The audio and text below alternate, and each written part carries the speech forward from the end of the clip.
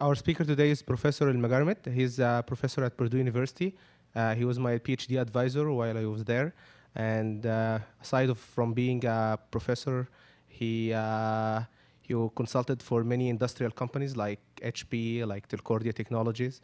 And we're honored to have him here for this speech. So.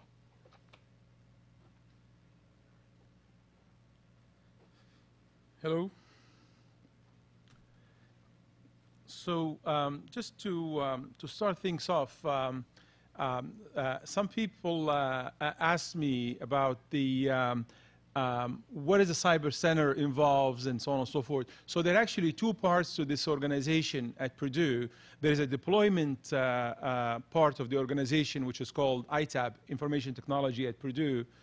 And that organization is about 300 people.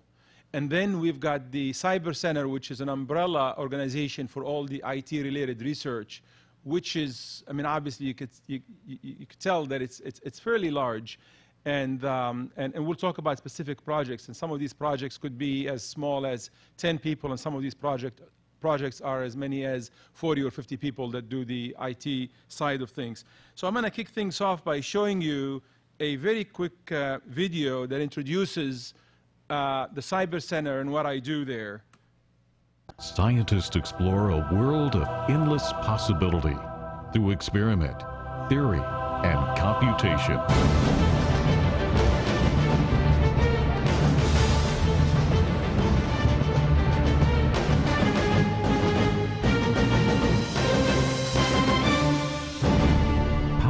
Research with innovative solutions and computing resources is the job of the Cyber Center at Purdue University. Building cyber communities is the goal of the Cyber Center. In order to build these communities, the center uses hub technologies, high-end computing, data visualization and analytics, networking and security, and learning and engagement. The Network for Computational Nanotechnology and their cyber community, NanoHub, provides the model for building communities in other scientific areas like biology and environmental science. The ever-increasing demand for computing resources are vigorously supported by Purdue's powerful computing resources and dynamic collaborations. Among them are grid computing resources, such as the National Science Foundation TerraGrid, Purdue's Visualization and Analytics Center, and the National Lambda Rail, the Envision Center for Data Perceptualization, and the many centers and programs based in Purdue's Discovery Park, which continue to develop the underlying infrastructure necessary to support and accelerate the changing nature of discovery. The Cyber Center at Purdue is breaking down the computational walls, powering research and discovery and endless possibility. So this very last, graphic that you saw with the different centers, these are the 10 centers at Discovery Park. And as intentionally, and as you saw in the graphic, the Cyber Center is in the middle. In fact, we see ourselves partnering with all the 9 other Discovery Park centers at Purdue University. And they vary from as far things as manufacturing, life sciences, and so on and so forth. So let me tell you what I mean by cyber infrastructure. In here, we're talking about the whole gamut of infrastructure, starting with the people, the organizations, and the environments that support them, including all hardware, applications, databases, and so on and so forth. And the mission of the Cyber Center is to engage in basic cyber infrastructure research, which is what I mentioned happens in Discovery Park, in the Cyber Center, and developing new cyber infrastructure tools and techniques, and also to deploy the results to real communities. And this last point here of deployment actually happens between the Cyber Center and ITAP that I mentioned at the introduction. So to start things off, I want to first talk about the major motivation behind all this. In Discovery Park, we've got all of these different scientists in different communities producing data and needing resources. So we see sort of that there is a tipping point in this infrastructure, in the sense that massive data is getting generated at the periphery of the web, of the internet, and we need novel systems and architectures in order to deal with all of this data that's getting generated. And I'll give you an example. We have all of these sort of driving engines and driving technologies, and one that I want to emphasize here is the communication bandwidth that is doubling, in fact, faster than the speed by which data storage and retrieval and memory and so on and so forth is doubling at. And this is really allowing us to let scientists collaborate and work together, though they are disparate, but they work together as if they are all in the same institution. So the theme of this talk is that big science is enabled through cyber infrastructure, or in fact, how cyber infrastructure empowers science. And so just to give you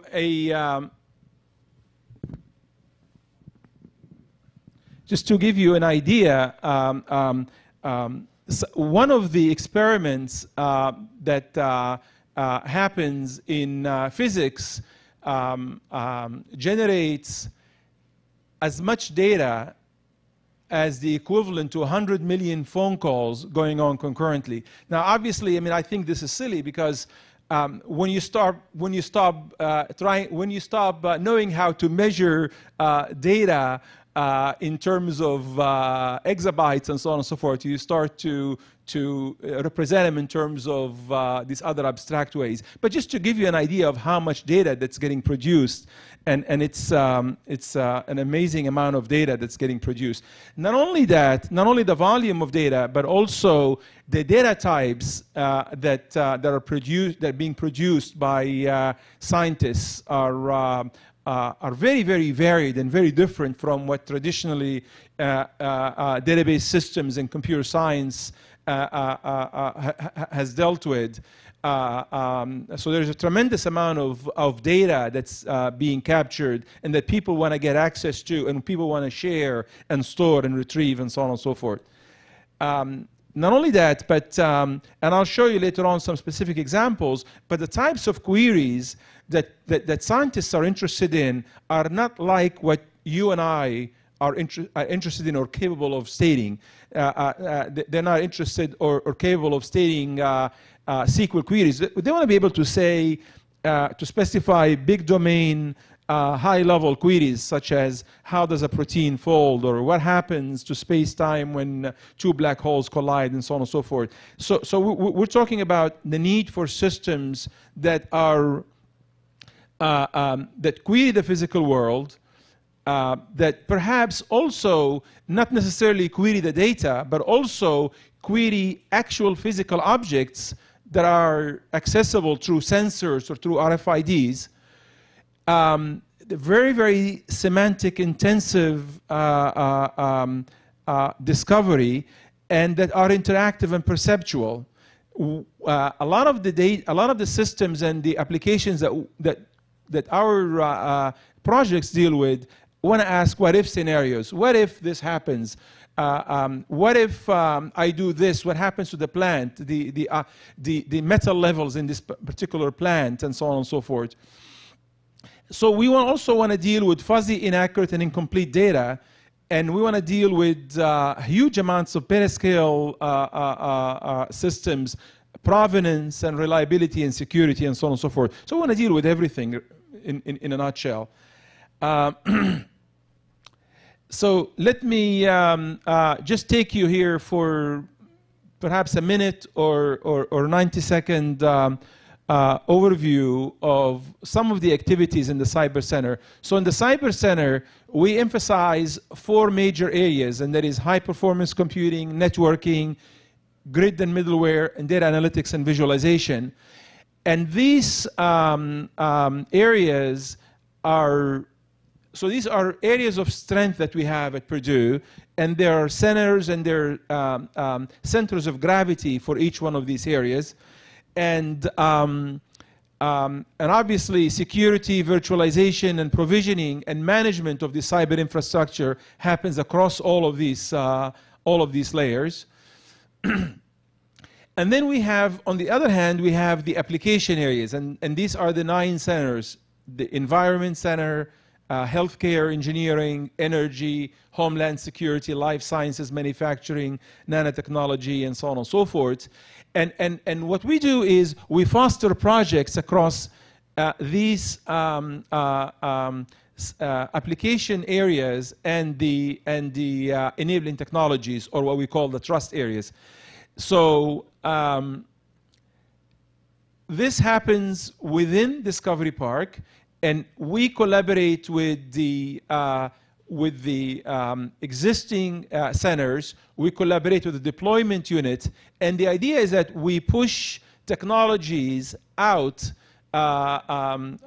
through creating new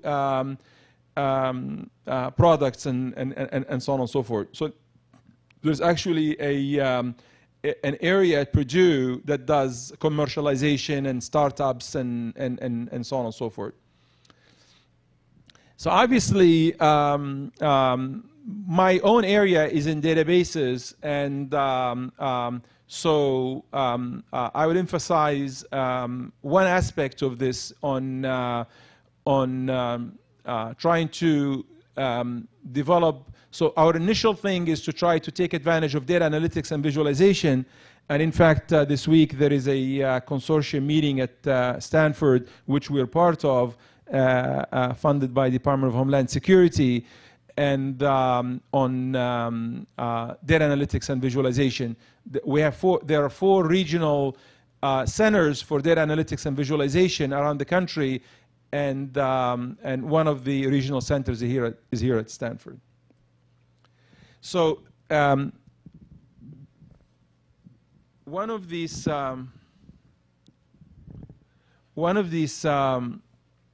areas that I mentioned is high performance computing, and our goal is to, what we're doing is working on novel parallel architectures and associated compilers and system software. And of course, we have a scientific computing program working on numerical analysis and so on, working on parallel numerical algorithms. And this is done through the Computing Research Institute. And then we have a middleware and grid computing group, and this is done through the NCN, which I will highlight later on. And of course, we have the security and privacy a group that's leveraging the strengths that we have through Sirius and the multidisciplinary approach to security, that security, privacy, network security, and so on and so forth.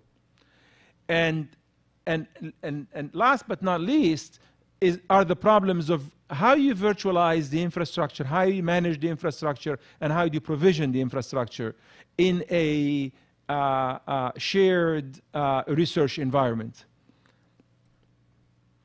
So let me take you through some sample projects. And as the title of the talk, our primary focus is to try to develop these cyber communities. And what I mean by cyber communities are this is an example of a cyber community. If you go through the nanohub.org in the Cyber Center, you will find a lot of resources that are of interest to people working in microelectronics. So there are collaboration tools, there are learning modules, there are seminars, there's courses and tutorials, but there are also simulations. And we, just to give you an example, if you look at the usage, we've seen the usage go from about 5,000 users to now about 12,000 users. of people who are doing microelectronics who actually come to the Nano Hub and do work, either take classes, learn certain things, learn techniques, run simulations, and so on and so forth. And I'll show you an example. So if you went to the nanohub.org, you'll see this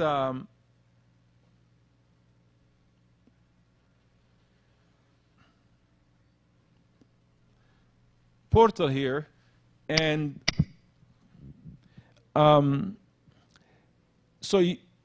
for example, if you're interested in carbon nanotubes, you'll find all of these resources. You can go through a seminar.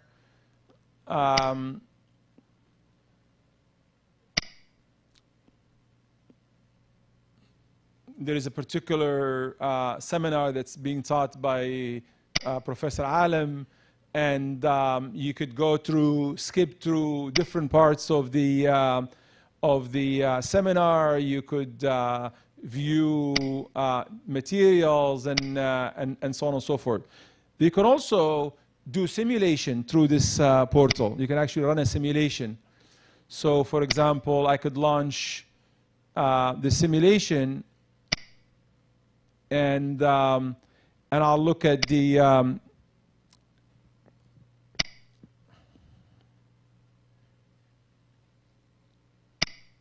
so this is a model of the carbon nanotube, but right in the middle of the simulation, I may want to change the parameters. I want to look at some different. I want to get a different view of this carbon nanotube, and I would run the simulation again. I get the electronic representation, and then I get the visual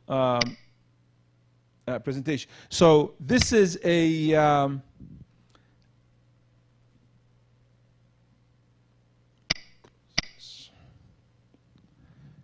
So this is an example of something that you could do, and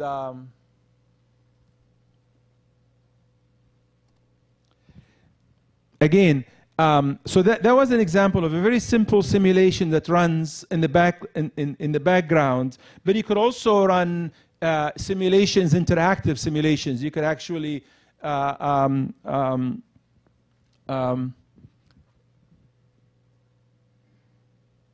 so you could run interactive simulations like these. Sure, if we want to go through another one, but let me just show a quick one.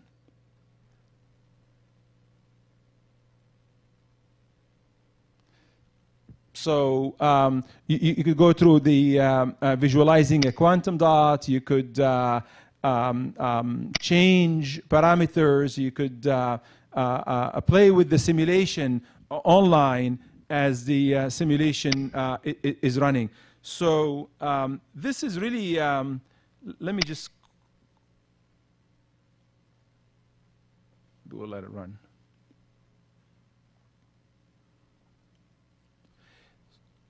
So the significance of this is, to us, it may not be all that. I mean, it's something like running a VNC, but to a community of scientists, this is separating them from the infrastructure, letting them concentrate on the science, and letting the infrastructure run in the background, and not having to. So I mean, so you see more than you want to see about quantum dots, but.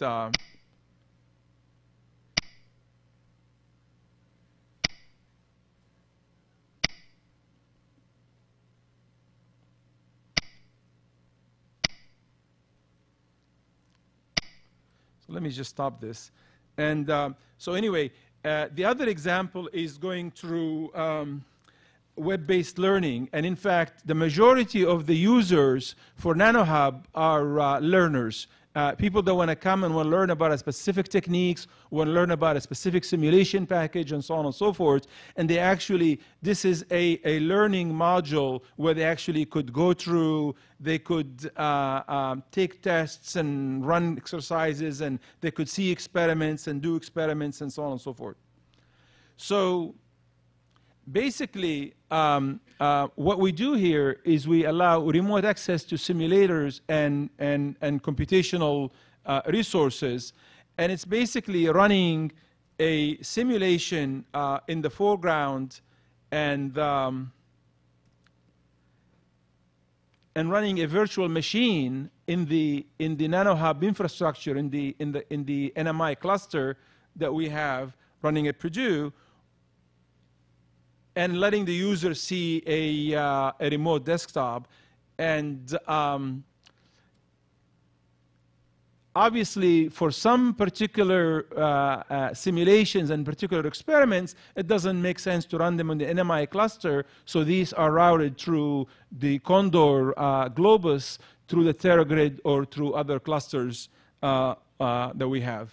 So the idea then for the NanoHub, and the reason that the NanoHub is very successful, is that it sort of gives scientists a new way of thinking, of using and sharing computational resources, software, packages, simulations, and results, including data. And so this is what we're calling the science gateways, or the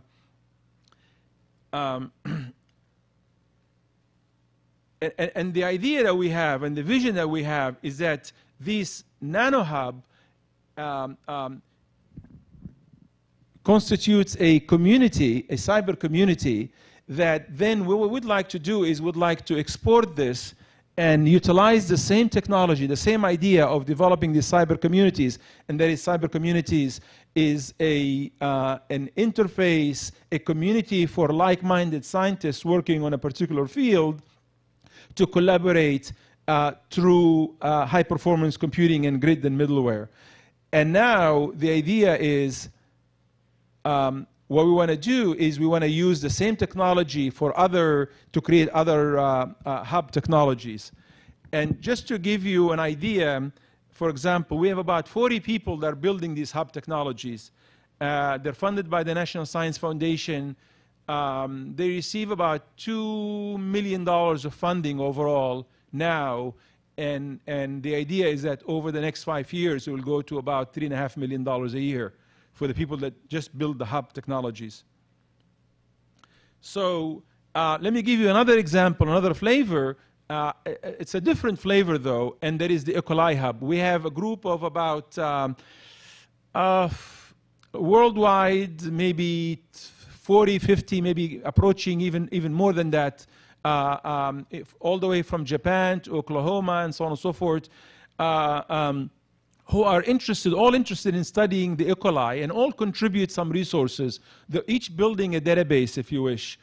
And the E. coli hub is building this environment, this cyber community, to collaborate and share the databases that they have. So this imposes new kind of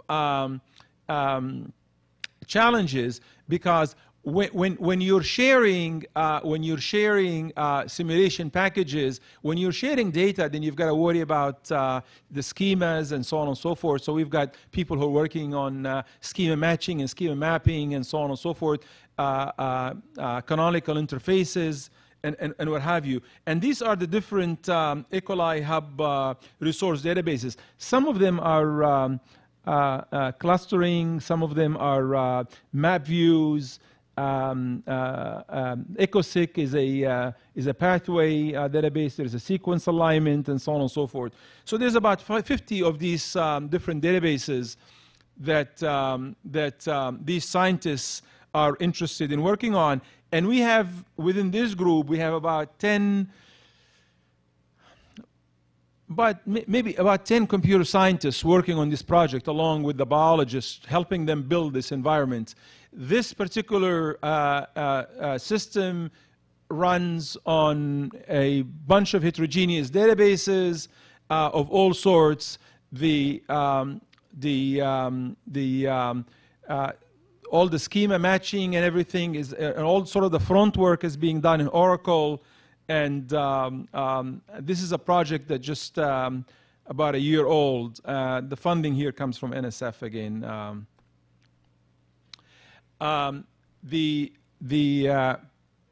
the Purdue Regional Center, the Purdue Visualization Analytics Center, the PERVAC, is a project that is Department of Homeland Security funded project with the main mission of looking at disease outbreaks. And the idea here is with a group of these regional centers in Purdue, we have one, and where we collect medical healthcare data, and this healthcare data, then we look for patterns. In fact, we're also integrating this with veterinary data because there are actually some diseases, for example, the flu, that migrates from the swine to the human community. So in fact, we get hospital admission data, emergency room data, over-the-counter drug sales data. We get a whole bunch of veterinary data, and so on and so forth. And what we're doing is doing analytics, doing data mining on this data, trying to find patterns. And later on, I'll talk a little bit more about some of the specifics, because when we meet with the folks in the Department of Health and Human Services, they complain of the false negatives that they get, the false positives that they get, in the sense that, for example, there was a case of in a little town, 5 people showing up at the emergency room showing the same symptoms, and this obviously constituted an alert. And then upon further investigation, it turned out that these people are from the same family, which has less significance. There was a lot of school absenteeism one day, which raised an alert, but then upon further investigation, it turned out that was senior day out. So what we're trying to work with them is and how to make the system a little bit more intelligent, a little bit smarter in terms of detecting these or raising these alerts. And this is we're working with the Indiana Department of Homeland Security, Indiana Department of Health Services, and the Federal Department of Homeland Security. In fact, most of the funding comes from the Department of Homeland Security, and it's through the PNNL. In fact, this week there is this National Visualization Analytics Center at Stanford, which is the reason that I'm in the Bay Area. So another flavor of project that we have in the Cyber Center is a pipeline project. And what we mean by pipeline is, so if you look at the pipeline in systems biology, you have proteomics, people who are looking at the protein, people who are looking at the genes, at the genome, people who are looking at the ion, metabolomics, cytomics, and so on. So the different groups, different communities that are looking at different aspects of the this biological pipeline.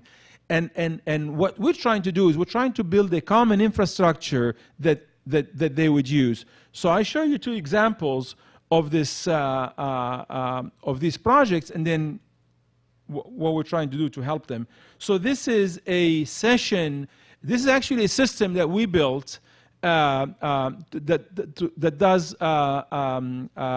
protein analysis. And while it's going through the demo, I will maybe talk you through some of this. So when you go through the to the pipeline login, the idea is you've got a blood sample, say. You run through the blood sample through a mass spectrometer, and you get all of this data. You get a huge amount of data. You get perhaps more data than you could handle. And what do you do with it? And the idea is, for example, you want to detect peaks.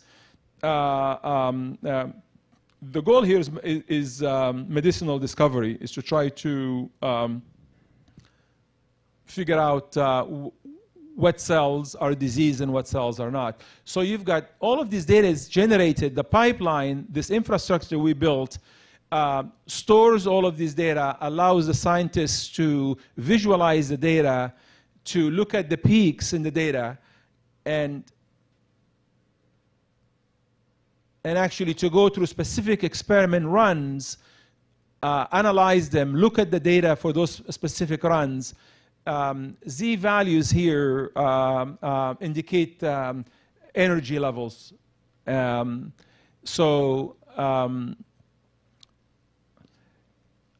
The idea here then is to run an experiment, take all the data that gets produced by the experiment, store all the raw data, but also do analysis and run experiments. For example, we have an XMass set of analyses that we run on the data and so on and so forth. The reason we need to capture all the raw data also is because it is, when you're doing medicinal discovery and so on and so forth, it's very important to capture all the raw data, and it's federal law that you be able to go back and test and check all the raw data. So the Ionomics project. So here we're talking about gene regulation, and the Ionomics project also. Though this is it's a plant experiment, but in fact the same pipeline, the same infrastructure is used. The same infrastructure is used by the Ionomics group and the pipeline group and the proteomics group. So the idea is, what we're trying to do now is to take the same. It's basically the same thing. You've got so let's run through this. So this is actually a planting pot, by the way. There's nothing fancy about it. This is actually a planting plot where there are actually plants planted there, and they're trying to figure out how plants become more efficient in terms of iron and zinc and so on storage, and how to make specific plants more useful. And so as you can imagine, these experiments take a long time, and there's a lot of data that gets gathered in the middle. How do you build this infrastructure so that the horticulturist doesn't have to worry about, by the way, in the back here we have a DB2 database. This is running in WebSphere. And the scientist doesn't have to worry about how you do the discovery on the data and how you search the data and so on and so forth. So we've got basic search techniques, and we've got an advanced search techniques where they could go look at specific runs, specific experiments, they look at specific results, and so on and so forth. So where I think we're making innovation at Purdue in this, not in building these specific systems, but in actually building a generic infrastructure that can be used by the ionomics people, the proteomics, and the genomics, and so on and so forth, so that they can jointly study the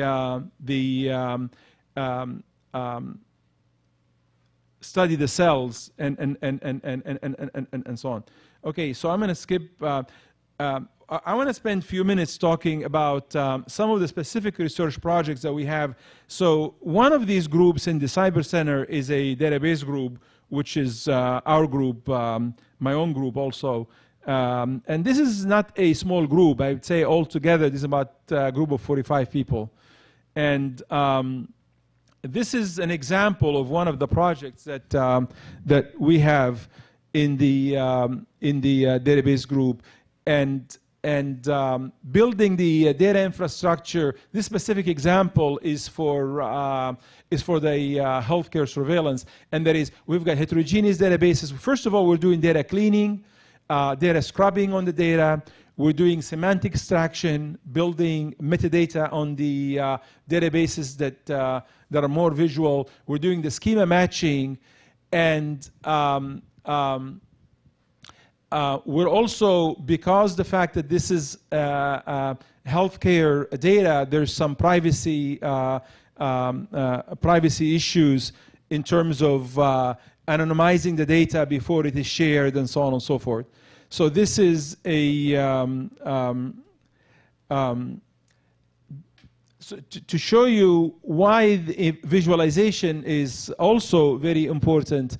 On the left is a representation of the same data that's on the right, but on the left it's numerical, it's tabular, and on the right it shows a direct correlation between temperature and O-ring damage, and this is much more powerful way of saying things.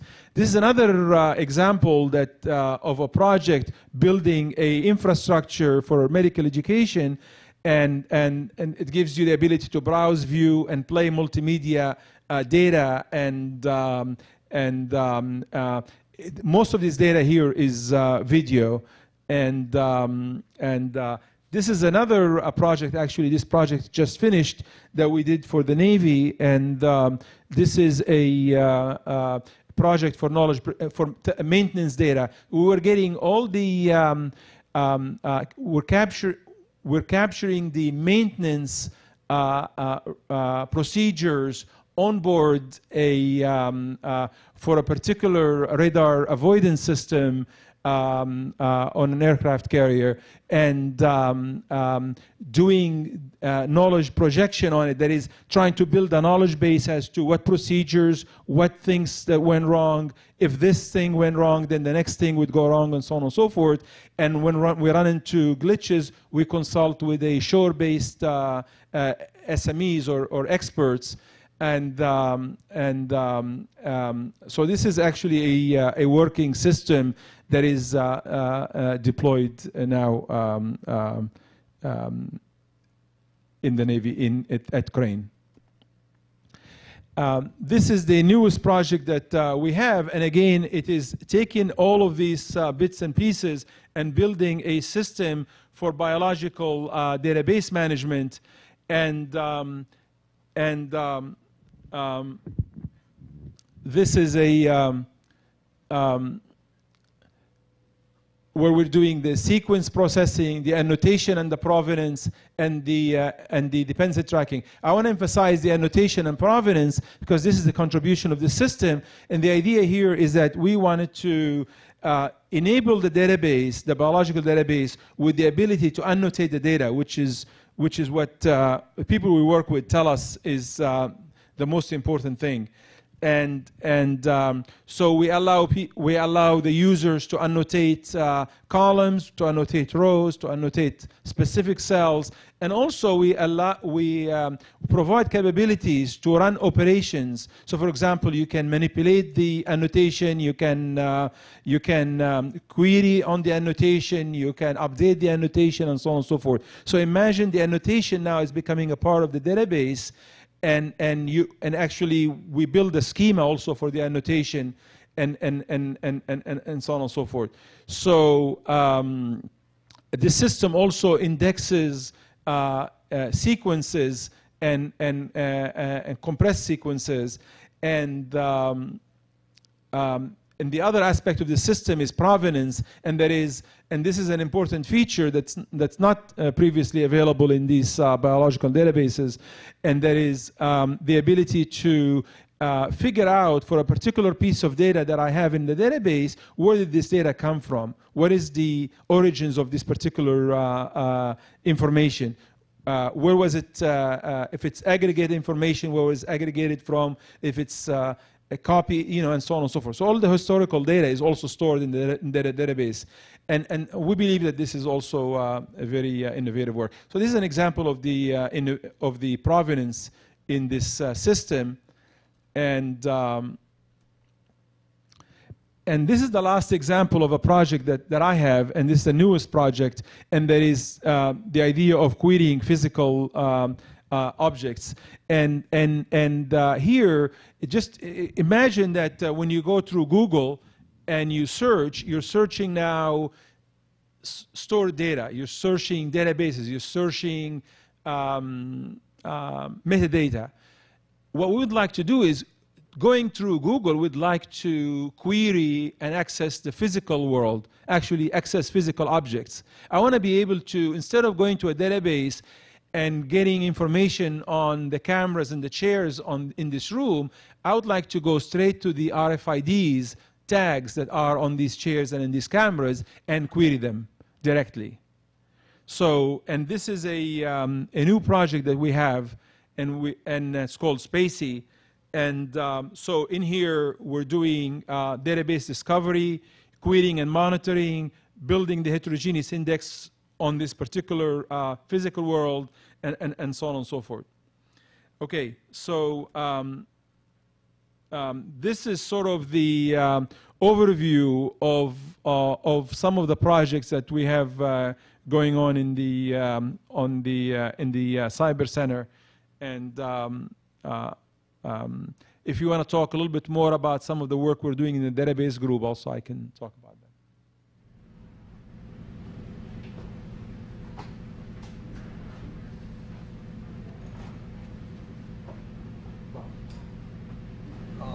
How do annotations end up different from being just get more tables?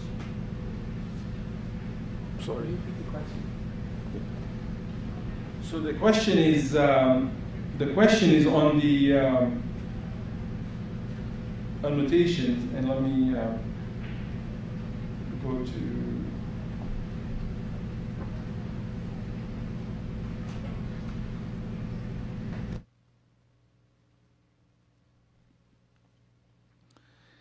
So in fact, that's exactly the objective. The objective is that you want to be able to treat the annotations as if they were part of the database. But you want to, in other words, because you, if they were treated as if they were a part of the database, say for example you have an attribute and the attribute called description, and the description has these, so this is the simplest form of an annotation. You have a field called description. Description contains some annotations. But then you could not query this. You could not, for example, what we want to do is we want to be able to, run SQL queries on the annotation itself. For example, we have, yeah, but this is so the idea is we want to be able, what we're doing is with annotation SQL, we want to add SQL constructs that allow you to manipulate annotations. For example, we want to be able to update the annotation. We want to be able to figure out specific cells on this annotation. We want to have a specific annotation with a particular field, with a particular value, with a particular column, with a particular. So in other words, what it would be is it would be another table. It would not be an attribute. It would be another table behind this table that then you're joining with this table. If you want to think about it that way, that could be another way of thinking about it, but it's not a column in the table. That's fine. I said right. More tables, not more columns. Yeah. So for example, if you want to think of it as an annotation table that then you would join with the original table, you could, but then that so yeah. So I mean. You add it. I mean, can't I, as a user, just add these other tables myself?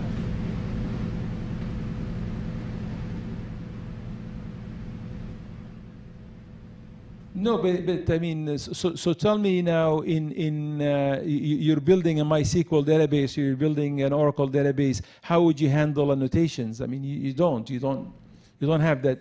This is the table that annotates this triple, and this is a table to annotate this pair, and it's got 3 more columns. And I have to make sure that whenever I change something in the original table, I go and update the columns in this other table. Right. It's not that I don't think that there's a lot of stuff to be done here. I just wanted to hear what your take on it was. Right.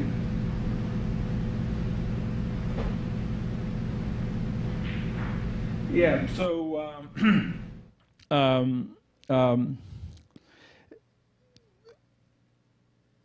traditionally, that's not how annotations were handled, right? I mean, annotations were not handled as databases. And what we want to do is we want to handle them as databases. I want to be able to run SQL queries on the annotations themselves, not because they're string fields, right? But that's not how they were handled. The way you're describing is how we would like to do them, but that's not how they are handled now in database systems.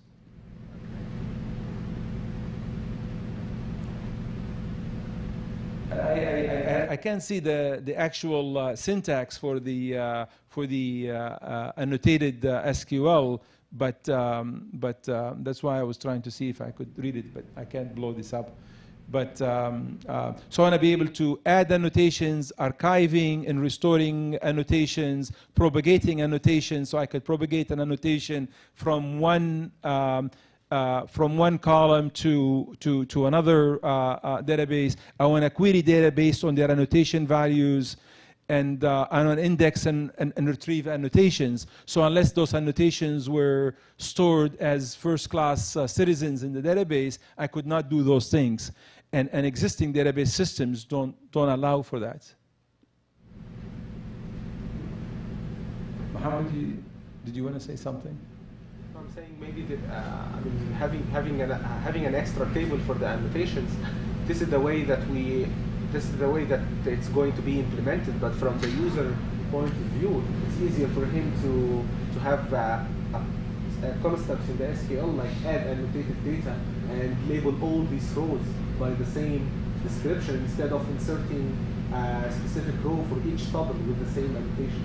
So having these constants for the annotation, and then from the background, at the back end, do whatever you want to do. So I think that's how I. Okay. Is this your dissertation work? No, this is not. No, actually, this work started after he left. It wasn't even thought of when he was there. Okay. I would imagine that the more critical thing would be the set of quantified statements, the rules that cause the annotations to be automatically synchronized as other things happen. But that will only happen if the annotations are stored in the database. If the annotations were stored as files outside of the database, which is what traditionally you think of their descriptions, then that wouldn't happen. Well, I come from an AI point of view, so traditionally they wouldn't be stored in another file, they'd all sort of be there. Storing them in the database has some, and I know the database stuff has gotten to the point where there were rules and triggers and those kinds of things. But some of the things that you want to say with respect to annotations, you don't want to, you want everything to look like it's in the database, but some of the things that you want to have happen, you don't want to make happen by making an additional row for each data item. You know, if everything is green, then having a table that says Fred green, George green. Yeah, I agree with you. I agree with you for sure. And that's why we're saying that, I agree with you, obviously, sure. You don't want to, you just want to create, you want to store all the things only that you have annotations for, not have. No, quite the contrary. You want to have annotations for things that don't require, the example I'm giving, we want to annotate everybody as having color green, but we don't want to store 5 more million cells in the database saying green, green, green, green, green. We want to know that when you look somebody up, their color is green, or maybe their color is green unless they're in the exceptions list. Sure. Or, sure. Yeah, sure. Obviously, sure. When you combine two guys, when you combine a blue and a red, you get a guy whose annotation is purple. Right. Yeah, sure. So that's in some sense where it would seem like the interesting questions are. Right. Yeah. I mean, so there'll be one way of one question as to how to implement this and how to build it. Sure. Yeah. And also supporting some supporting some rules for the annotation. So when you combine annotations for the same cell, you get a new one, and you provide these rules to the database in a interface. Right. Yeah. So I mean, in fact, those would be in add annotation here. There's some rules that. Yeah. Okay. Anyway, thanks.